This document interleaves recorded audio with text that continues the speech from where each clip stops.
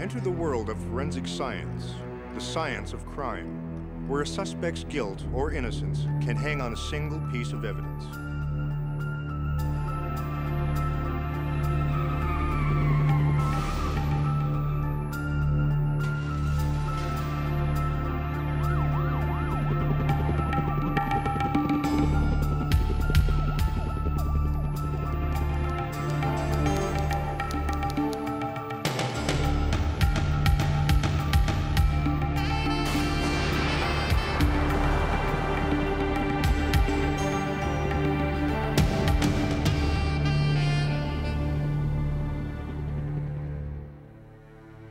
Beginning an investigation with a single body part is like beginning a jigsaw puzzle with a single piece.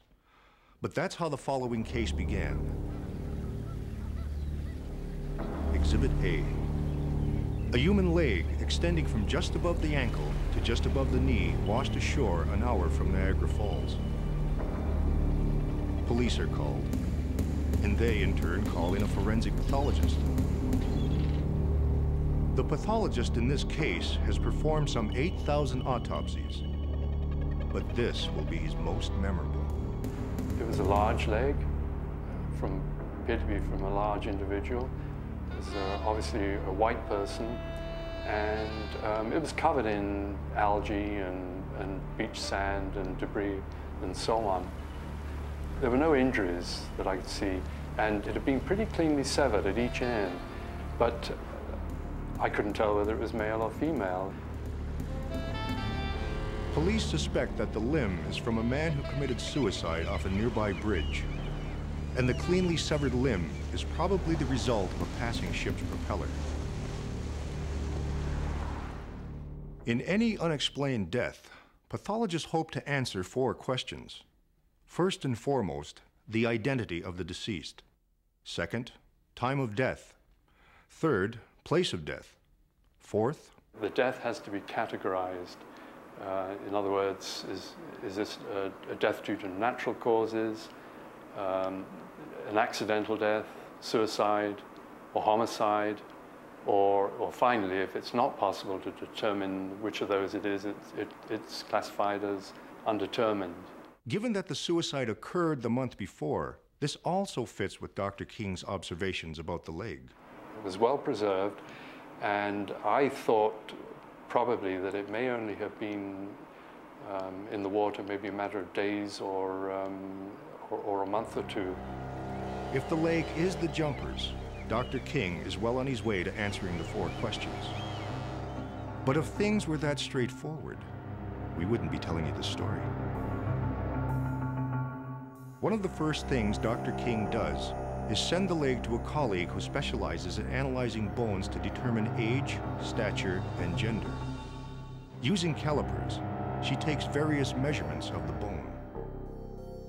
The big challenge in this case was that the remains were so fragmentary. All we had was a partial leg. When you're trying to get a lot of information from just a couple of parts of long bones, it's difficult. You're just looking at a small portion of the skeleton alone to try to reconstruct the individual's characteristics. With a pelvic bone, determining gender is roughly 95% accurate. With a skull, around 80%. But with just a leg bone, accuracy drops off sharply. The measurements of the long bones from parts of the shafts and around the knee joint fell within the male range and outside the range for female measurements based on the reference standards, so it would indicate the individual was a male. Based on this, the leg is sent back to Dr. King, identified as John Doe. That's when things take an interesting turn in the autopsy room. Detectives from nearby Toronto are investigating a missing person, a 6-foot prison guard named Louisa Barston.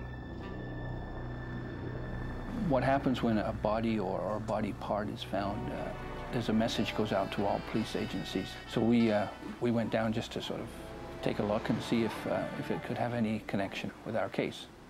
We felt it was a woman's leg, even though it was big. You know, as big as what you'd expect a 6-foot man's leg to be. Given this, Dr. King re-examines the leg. I noticed that it was not a very hairy leg. There were in fact relatively few hairs on the leg. They were very fine and very short, and suggested to me that, that these were most probably hairs that one would see on a female leg. John Doe could be Jane Doe. But did the leg come from the missing woman? Louisa's husband, Henry Barston, a police sergeant, had reported that she'd gone missing more than a month before. The Barstons had already been touched by tragedy when their eldest son, Patrick, had been killed in an accident. That's when their grandson, Tim, had come to live with them. According to Henry Barston, on the morning of Louisa's disappearance, Tim left for school as usual. But an argument erupted about how she had disciplined the boy for wetting his bed. The argument continued as they headed for Toronto. The closer they got to downtown, the more it seemed to escalate. At a red light, it exploded. What happened next would haunt him in the days that followed.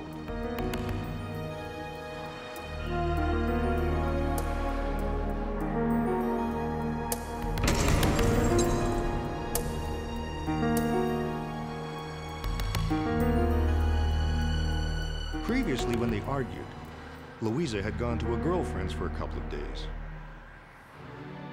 So Henry wasn't overly concerned when she didn't come back the next day. When Tim asked about her on the third day, Henry reassured him everything would be okay.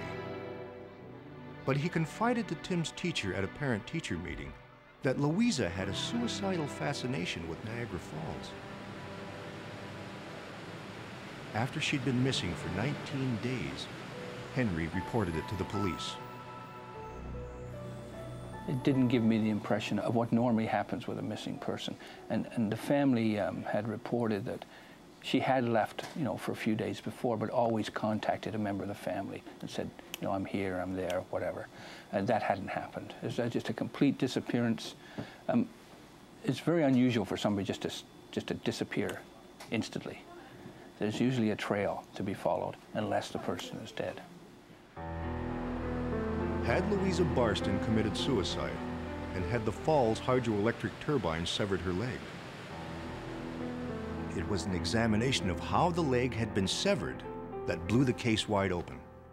Well, 7 months before, I had been working on the dismembered remains of Leslie Mahaffey, and we'd spent quite a long time working on that case, examining severed body parts, and particularly saw marks through bone. These are the cut ends of the two bones in the lower leg, just above the ankle. And I think you can see on the hard bone, the compact bone, saw marks. He now had an answer to question 4, the category of death. This is obviously not suicide, and the body being dismembered by the screw of a large ship. There's obviously foul play involved. The fact that Barston waited 19 days before reporting his wife missing troubled Tony Warr. I'm sure you've experienced where you've met somebody that, for some reason, and you don't know why, you may cause the hair on the back of your neck to stand up because you don't know why. The person who was causing the hair on the back of Tony Warr's neck to stand up was another cop, Henry Barston. What happens when a cop investigates another cop? The fact that it was a serving police officer on our service would cause us to be very guarded about the progress of the investigation. And people working on the investigation were instructed not to talk outside of the investigation. It made life a little difficult because we weren't able to go to our usual, resource, which is 5,000 to 6,000 people we have, working with us. We can't go to that resource so easily because we have to be careful that information might get back to our suspect. Tony Warr started by reviewing Barston's original statement.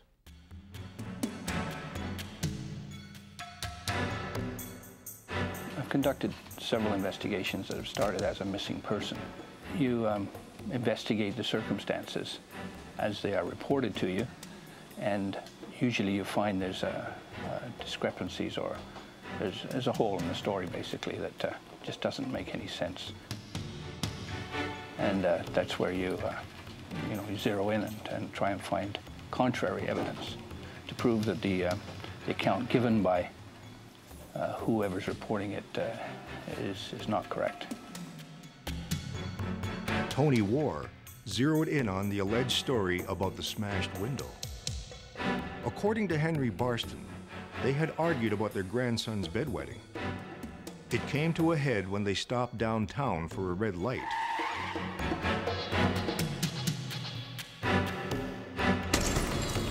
But had the window really been broken that way? When we're talking about when they parted company, that to me was fabricated. But if you could look at a videotape of that interview, you would see a marked change in the way the conversation was going when we're talking about things that were insignificant or things that actually happened, and into the area where when she disappeared, that did not happen. It's just as important to disprove as it is to prove something. So for 2 weeks, police hand out flyers at the same street corner at the same time of day to see if anyone can corroborate Henry Barston's story. No one claims to have witnessed it. Nonetheless, Henry's car window had been broken. Investigators interview the garage mechanic who fixed it. He expresses doubt that anyone but Superman could have broken the window using only their fist. But there had to have been a reason to explain the fact that that window was broken. So that was a trigger to me that we got to find out, why did that window break? And when did it break? Because that's an important part of the story. Around this time, investigators get a call from one of Henry Barston's neighbors. She claims that on the night Louisa Barston supposedly disappeared, she saw someone toss a large bundle into the trunk of a car.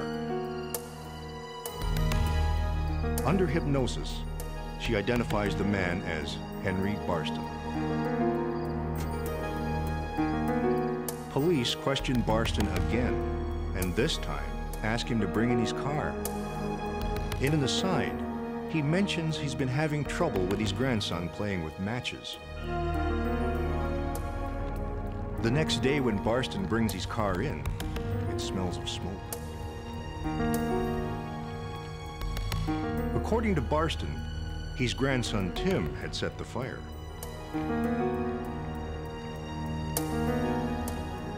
Police question Tim, who tells them he had promised his grandmother he'd never play with matches. We were able to seize the car, and our examination of the car, we found that there was a deliberate attempt to burn the car. It wasn't damaged that badly.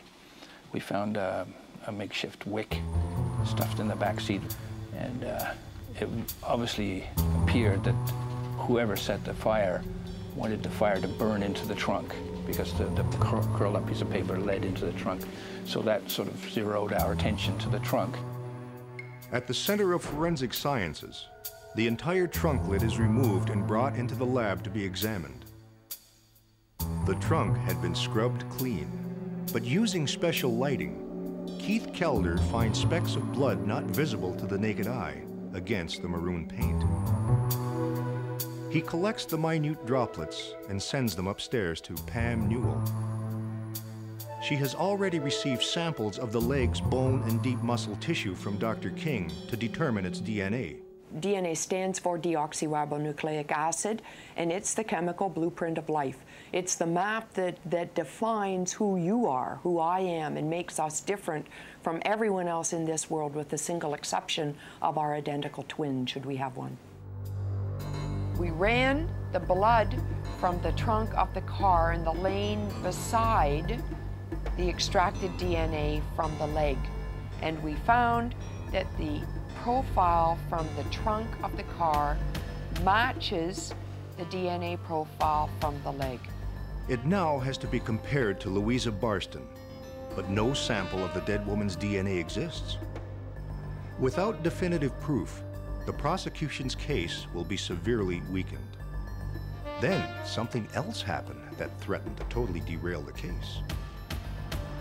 A Transit Commission employee said she witnessed a domestic argument at the place and time in question, and that the woman had yelled at the driver and punched the window.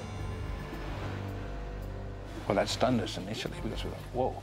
Everything we got so far says this didn't happen, and now we've got an eyewitness who says they saw it happen. Suddenly, the pieces no longer fit. Henry Barston had an alibi.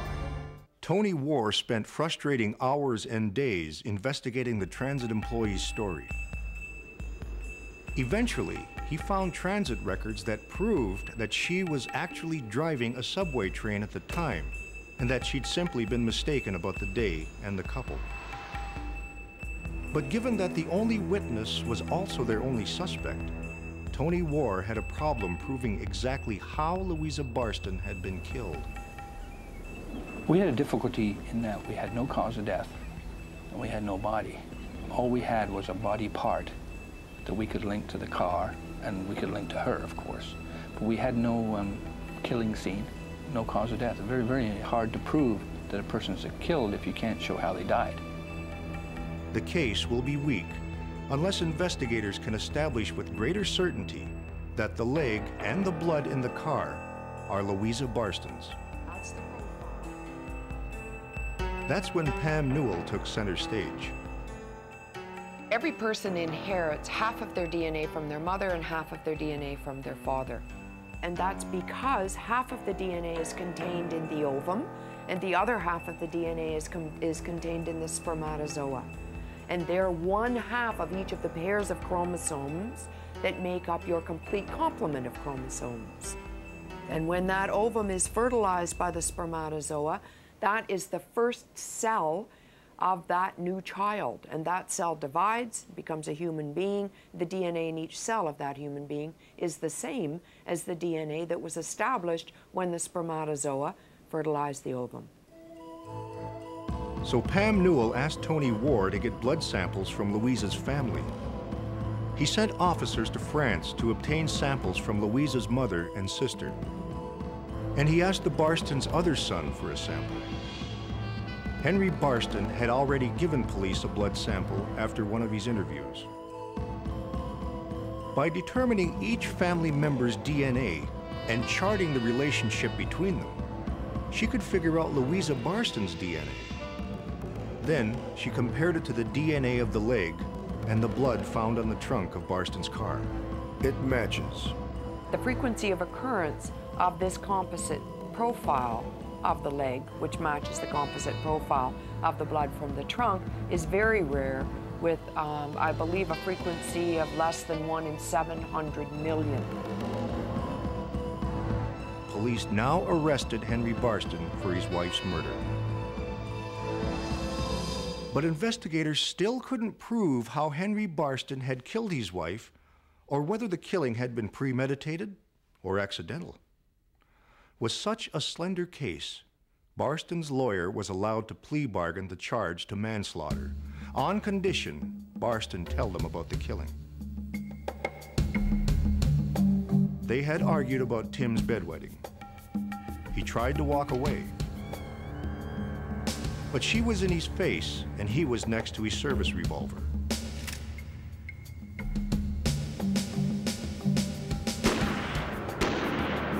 He later claimed he didn't remember how many times he shot her.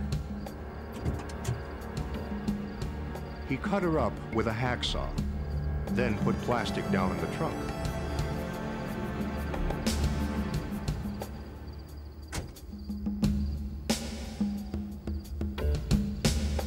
Then he had a sickening realization that he had left his only set of keys in the car.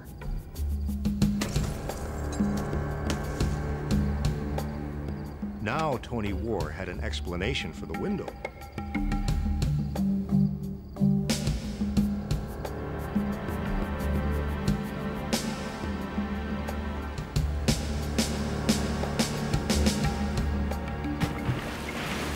Barston had dumped Louisa's body into Lake Ontario and made up the story about her fascination with Niagara Falls.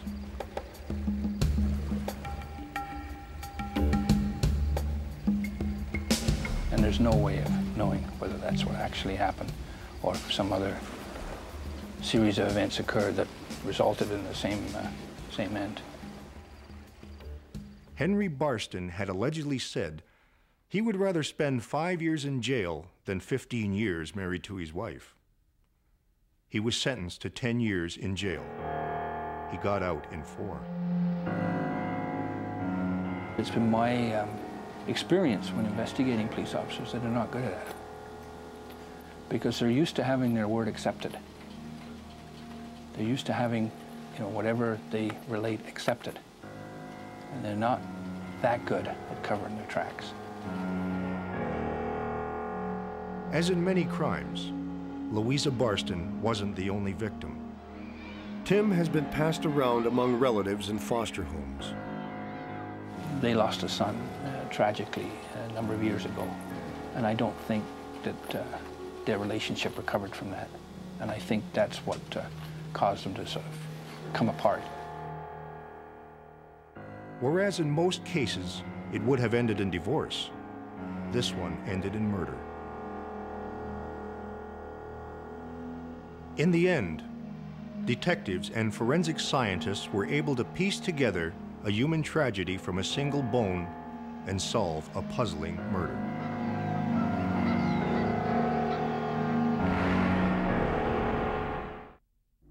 The stories in Exhibit A are based on actual cases.